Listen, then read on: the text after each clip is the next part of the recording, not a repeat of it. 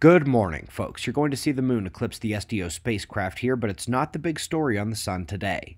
We've got climate surprises and possibly the prettiest thing I've ever seen in space. Let's begin at spaceweathernews.com and find the last 24 hours on our star. Try to spot the moment of importance outside the eclipse. We also have those coronal holes north and south. They are encroaching on lower latitudes. The important moment was bottom right side, before the eclipse. That flash was the C-class solar flares from the departing active region. There was a tight core rope of plasma within the axis of the ejection, and the CME could have been bigger, but much of that plasma fell back down to the sun, as you can see.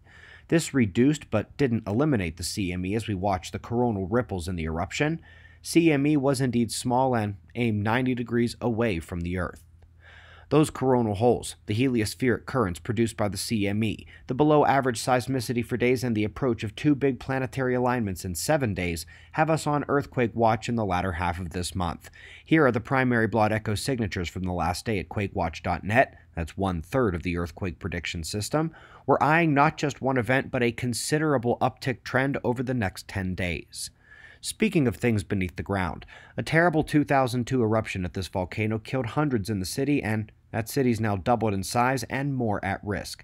They say the lava lake is filling so fast we're 4 years from a major disaster, or sooner if it gets hit by seismic activity.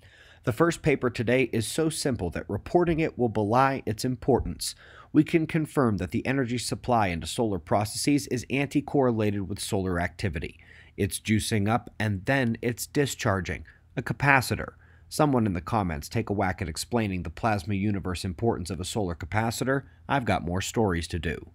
This is probably the most beautiful sight I've ever seen delivered by Hubble. The cloud of material has a glowing orange ember near the top of it, which we can tell is a newborn star furiously burning inside the cloud. What we're seeing on the periphery is the ionization of the cloud by the star, beginning a hot-cold phase interaction and separation amidst the excited versus non-excited gas and dust.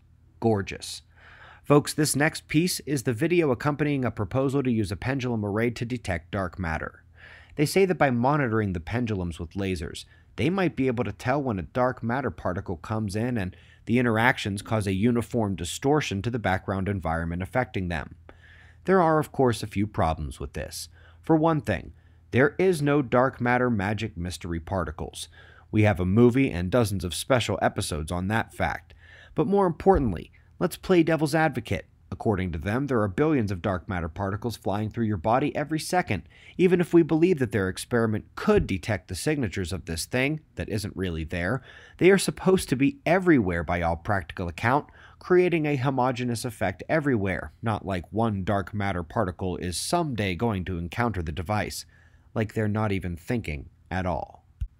There is a new call today from NASA for climate scientists to take in and understand a new discovery, but it's not like we really missed it. It wasn't always there, and in the unexpected regions of Senegal, a region modeled as nearly 100% desert, it actually has about 1.8 billion trees.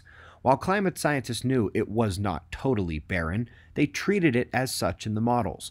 It is worth wondering how much the extra plant food in the atmosphere helped with this in the recent years.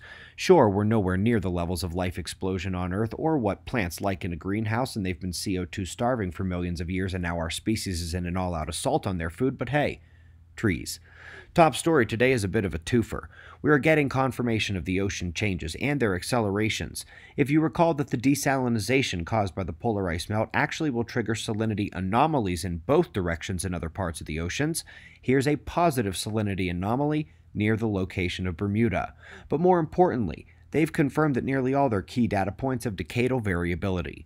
Veteran observers know this is code for sunspot cycle forcing. Unlike the atmosphere, which has numerous minute-scale to days to 3-year lag periods for effect, the oceans tend to present forcing modulation on much longer periods with much longer lag.